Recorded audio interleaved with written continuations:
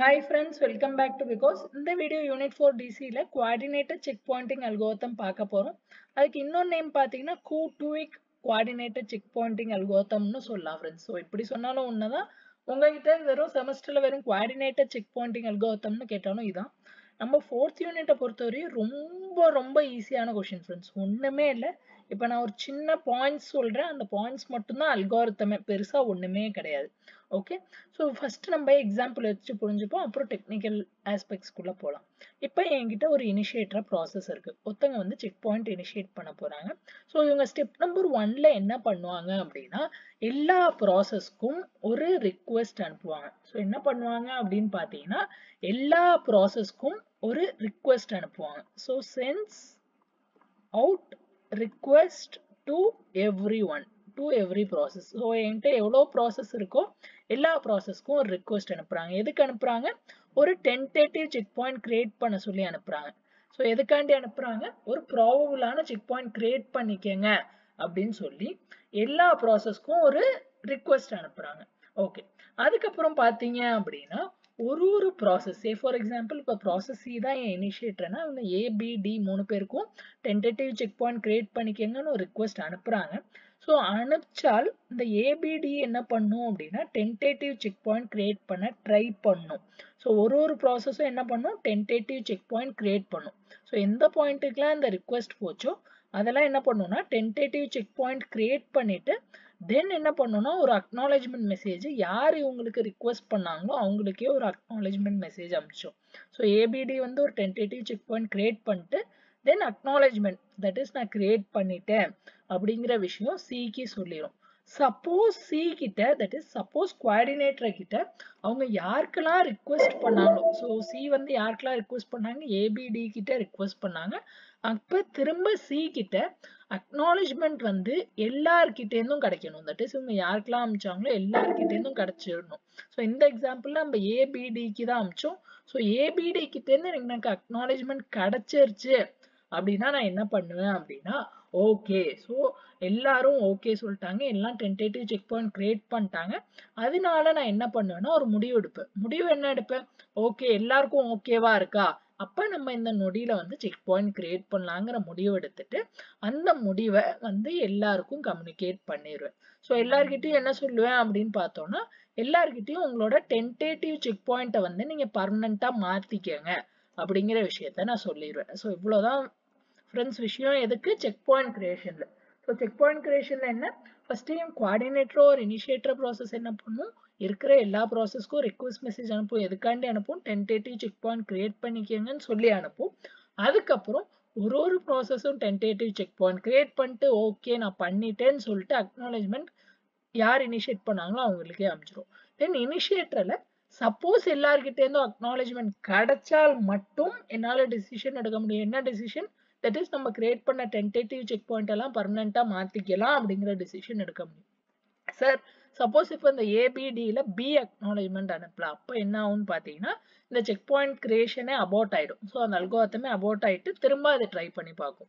So எப்போ இந்த algorithm சக்ஸஸ்ஃபுல்லாக ஆகும் அப்படின்னு பார்த்தீங்கன்னா இது யாருக்கெல்லாம் ரிக்வெஸ்ட் அனுப்பிச்சிச்சோ எல்லார்கிட்டேருந்தும் அக்னாலேஜ்மெண்ட் கிடைச்சால் மட்டுமே அந்த டிசிஷன் வந்து ஓகே டென்டேட்டிவ் வந்து நம்ம பர்மனெண்ட்டாக கன்வெர்ட் பண்ணலாம் அப்படிங்கிற விஷயம் வரும் ஃப்ரெண்ட்ஸ். ஸோ இவ்வளோதான். ஸோ இதில் ஃபேஸ் 1ல் பார்த்தீங்க அப்படின்னா இந்த ஸ்டெப் நம்பர் 1, 2, 3 வந்து என்னோட அல்கோரிதமோட ஃபேஸ் 1. ஸோ இந்த அல்கோரிதம் 2 ஃபேஸாக புக்கில் கொடுத்துருப்பாங்க. இது ஃபேஸ் 1. தென் என் டிசிஷனை வந்து எல்லார்கிட்டையும் சொல்கிறது என்னோட ஃபேஸ் 2. ஸோ இது வந்து எங்கள் செக் பாயிண்ட் கிரியேஷனை பொறுத்த வரையும். நெக்ஸ்ட் இதோட செகண்ட் பார்ட். செகண்ட் பார்ட்டில் என்ன? நம்ம செக் பாயிண்ட் கிரியேட் பண்ணியாச்சு. ஸோ டென்டேட்டிவ்லேருந்து பர்மனெண்ட்டாக கிரியேட் பண்ணிட்டோம். இப்போ ரிக்கவரி எப்படி நம்ம பண்ணும்? ஸோ ரிக்கவரி பண்ண சே ஃபார் எக்ஸாம்பிள் ஒரு ப்ராசஸ் எக்ஸ், இந்த ப்ராசஸ் வந்து ஃபெயில் ஆயிடுச்சுன்னு வச்சுக்கோங்களேன்.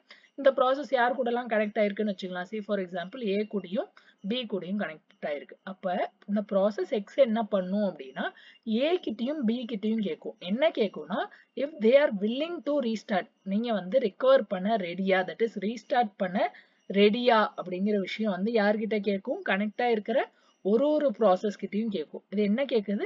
Are you ready to restart from your latest checkpoint அப்படின்னு கேக்குது. அப்ப A கிட்ட இருந்து B கிட்ட இருந்து either Sங்கிற பதில் கிடைக்கும் இல்ல நோங்கிற பதில் கிடைக்கும். சப்போஸ் Sங்கிற பதில் நான் யார்கிட்ட எல்லாம் கேள்வி கேட்டேனோ அவங்க எல்லார்கிட்ட இருந்தும் எனக்கு கிடைச்சிச்சு அப்படின்னா நான் டிசிஷன் எடுப்பேன். என்ன டிசிஷன் எடுப்பேன்? தட் இஸ் ரோல் பேக் பண்ணலாம், தட் இஸ் ரிகவரியை நம்ம எக்ஸிக்யூட் பண்ணலாங்கிற டிசிஷன் எடுப்பேன். சப்போஸ் ஒருத்தர்கிட்ட இருந்து கூட நோ கிடைச்சிச்சு அப்படின்னா நான் என்ன பண்ணுவேன்னா இந்த ரோல் பேக் ப்ராசஸை அபார்ட் பண்ணிடுவேன். சிம்பிளான விஷயம். எல்லார்கிட்டயும் நீங்க ரீஸ்டார்ட் பண்ண ரெடியான்னு கேட்கிறேன். எல்லாம் ரெடின்னு சொன்னாங்க அப்படின்னா முடிவு எடுக்கிறேன். என்ன எடுக்கிறேன்? தட் இஸ் ரோல் பேக் பண்ணலாங்கிற முடிவு எடுக்கிறேன். சப்போஸ் யாரோ ஒருத்தர் நோ சொன்னா கூட என் அல்காரத்தமா அபார்ட் பண்ணிடுறேன். அதுக்கப்புறம் ஸ்டெப் 3ல நான் என்ன பண்ணுவேன்னா நான் எடுத்த முடிவை வந்து எல்லார்கிட்டையும் சொல்லிடுறேன். ஸோ எல்லா ப்ராசஸ் கிட்டையும் ஓகே இதை ரோல் பேக் பண்ணலாம் இல்ல பண்ண வேணாங்கிற விஷயத்த எல்லார்கிட்டையும் கன்வே பண்ணிடுறேன். இவ்வளவுதான் ஃப்ரெண்ட்ஸ் ஓவரால் அல்காரிதம். வேற ஒண்ணுமே கிடையாது.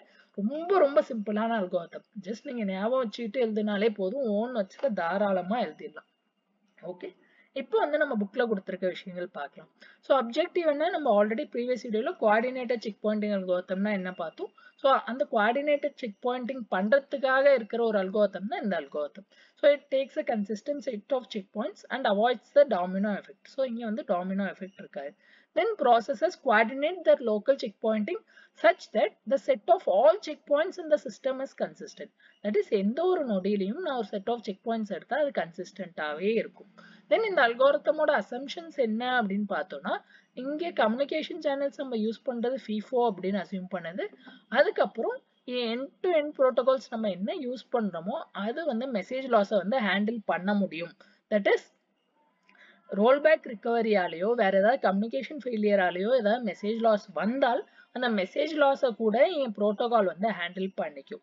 தென் தேர்ட் பாயிண்ட்ல நான் என்ன அசியூம் பண்றேன் அப்படின்னா இந்த அல்காரிதம் என்ன அசியூம் பண்ணுது அப்படின்னு பார்த்தீங்கன்னா கம்யூனிகேஷன் ஃபெயிலியர்ஸ் வந்து நெட்வொர்க்கை வந்து பார்ட்டிஷன் பண்ணல அப்படிங்கிற விஷயம் அசியூம் பண்ணுது. ஸோ தேர்ட் பாயிண்ட்ல என்ன அசியூம் பண்ணுது, ஏதாவது ஒரு கம்யூனிகேஷன் ஃபெயிலியர் நடந்தால் அது வந்து என் நெட்வொர்க்கை வந்து பார்ட்டிஷன் பண்ணல அப்படின்னு அசியூம் பண்ணுது.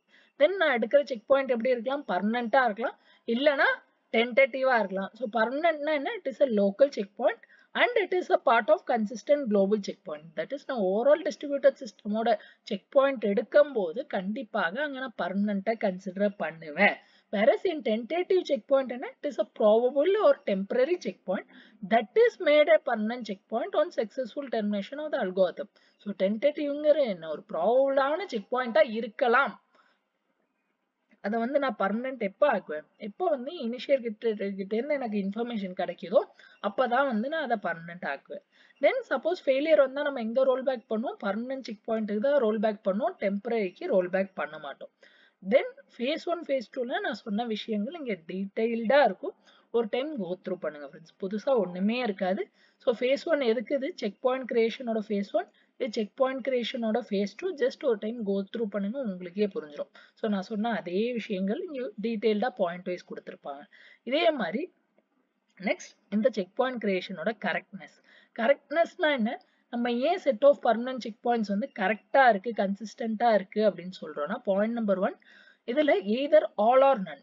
தட் இஸ் எல்லா ப்ராசஸும் பர்மனன்ட் செக் பாயிண்ட் கிரியேட் பண்ணும், இல்லைன்னா யாருமே கிரியேட் பண்ணாது. அவ்வளவுதான் விஷயம் இல்லை. ஒண்ணு வந்து எல்லா ப்ராசஸும் கிரியேட் பண்ணும், இல்லைன்னா யாருமே கிரியேட் பண்ணாது. தென் செகண்ட் பாயிண்ட் என்ன அப்படின்னு பார்த்தீங்கன்னா ஒரு டென்டேட்டிவ் செக் பாயிண்ட் ஒரு ப்ராசஸ் கிரியேட் பண்ணிருச்சு அப்படின்னா அதுக்கப்புறம் அந்த ப்ராசஸ் வந்து வேற எந்த மெசேஜும் அனுப்பாது. தட் இஸ் ஒரு ப்ராசஸ் வந்து ஒரு பாயிண்ட்ல டென்டேட்டிவ் செக் பாயிண்ட் கிரியேட் பண்ணிட்டால் அந்த டென்டேட்டிவ் செக் பாயிண்ட் வந்து பர்மனன்ட் ஆக்குற வரையும் வேற எந்த வகையான டாஸ்க்கும் பண்ணாது. ஸோ இந்த ரெண்டு ரீசன்னால நம்ம எடுக்கிற set of permanent check points எப்போதுமே கன்சிஸ்டண்டா இருக்கும். ஸோ இது எல்லாத்து காரணத்தினால என்னன்னு பார்த்தீங்கன்னா எப்போதுமே தட் இஸ் ரிசீவ் வந்து சென்டோட தான் இருக்கும், வெறும் ரிசீவ் மட்டும் இருக்கவே இருக்காது. தென் லாஸ்ட் பார்ட் செக் பாயிண்ட்ல என்ன கொடுத்துருக்காங்க இந்த அல்காரிதம்ல, ஆப்டிமைசேஷன்ல அவங்க என்ன சொல்றாங்கன்னா ஜஸ்ட் அந்த டயக்ராம் வரைஞ்சிட்டு இதுல ஒண்ணுமே இல்லை ஃப்ரெண்ட்ஸ். x2க்கு அப்புறம் x2 லைக் ப்ராசஸ் x என்ன பண்ணுதுன்னா x2 வந்து ஒரு டென்டேட்டிவ் செக் பாயிண்டா கிரியேட் பண்ணிட்டு இனிஷியேட் பண்ணுது. தட் இஸ் ப்ராசஸ் y நீ ஒரு செக் பாயிண்ட் எடுத்துக்க, ப்ராசஸ் z நீ ஒரு செக் பாயிண்ட் எடுத்துக்கன்னு சொல்லுது. அப்ப என்ன பண்ணுது, அகைன் ப்ராசஸ் y வந்து ஒரு tentative check point y2 create பண்ணுது, ப்ராசஸ் z வந்து tentative check point z2 create பண்ணுது. இப்போ நான் set of consistent check point create பண்ணணும்னு வச்சுக்கோங்களேன், எனக்கு என்ன வரும், x2 Y2 Z2 இது மூணையும் சேர்த்தா எனக்கு ஓவராலா குளோபலா ஒரு கன்சிஸ்டன்ட் செக் பாயிண்ட் வந்துடும். ஆனா இவங்க என்ன சொல்றாங்க அப்படின்னா தட் இஸ் x2 வந்து டென்டேட்டிவ் செக் பாயிண்ட் கிரியேட் பண்ணுச்சு, ஏன்னா அதுக்கு ஒரு மெசேஜ் ரிசீவ் ஆச்சு, அதனால அது ஸ்டேட்டஸ் சேவ் பண்ணும், அதனால பண்ணுச்சு. தென் y பண்ணுச்சு, அதுவும் ஓகே, ஏன்னா y வந்து இந்த ப்ரீவியஸ் செக் பாயிண்ட்டுக்கு அப்புறம் இந்த மெசேஜை சென்ட் பண்ணிருக்கு. வேற ஜெட்டோட ரோல் இங்க இல்லவே இல்லைல்ல. ஜெட்டோட ரோல் ப்ரீவியஸ் செக் பாயிண்ட்டுக்கு அப்புறம் ஜெட் வேற எதுவுமே பண்ணல. So I need not take x2 y2 z2 but I can also take x2 y2 z1. So இந்த 3 செக் பாயிண்ட் எடுத்தால் கூட எனக்கு கன்சிஸ்டண்டா தான் இருக்கும், ஸோ ஆப்டிமைஸ்டா தான் இருக்கும் அப்படின்னு சொல்றாங்க. தட் இஸ் ஒரு டென்டேட்டிவ் செக் பாயிண்ட் மெசேஜ் வந்தால் எல்லாரும் செக் பாயிண்ட் கிரியேட் பண்ணணும் நெசசிட்டி இல்லை அப்படிங்கிற விஷயம் இதுல சொல்றாங்க ஃப்ரெண்ட்ஸ். ஓகே, நெக்ஸ்ட் வந்து ரோல் பேக் ரிகவரி அல்கோரிதம். அதோட அதே பார்ட் நான் ஆல்ரெடி சொன்ன விஷயம். இது என்ன அசியூம் பண்ணுதுன்னா ஒரு சிங்கிள் ப்ராசஸ் தான் இந்த அல்கோரிதமை இன்வோக் பண்ணணும்னு அசியூம் பண்ணுது. தென் சைமல்டேனியஸா செக் பாயிண்ட் அல்கோரிதமும் ரோல் பேக் அல்கோரிதமையும் நம்ம இன்வோக் பண்ணல அப்படிங்கிற விஷயம் அசியூம் பண்ணுது. இதுலயும் 2 ஃபேஸ். இதுல நம்ம பார்த்த அதே விஷயம், புதுசா ஒண்ணுமே கிடையாது. யார் ஃபெயிலியர் ஆறாங்களோ அவங்க வந்து ஒரு மெசேஜ் எல்லாருக்கும் அனுப்புவாங்க. எல்லார்கிட்ட இருந்து எஸ் ஆமான்னு கிடைச்சா நான் ஒரு டிசிஷன் எடுத்து எல்லார்கிட்டையும் சொல்லிடுறேன், நீங்க வந்து ரோல் பேக் ஆகலாம் அப்படின்னு.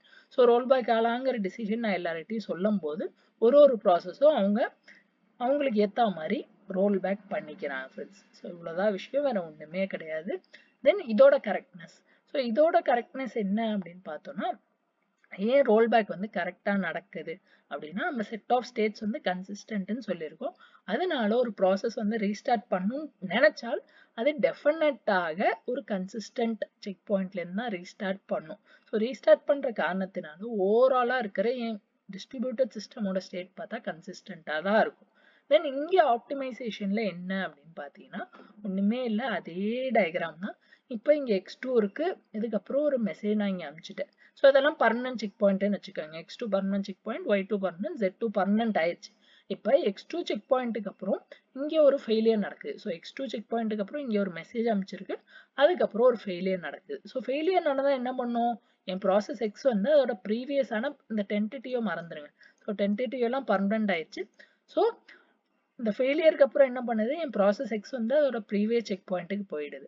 அப்போ this will force again y2 go to it's previous check point. y எங்க போகும், இந்த y2ங்கிற பாயிண்ட்டுக்கு போகும். z எங்க போகும், அதே மாதிரி z2ங்கிற பாயிண்ட்டுக்கு போகும்.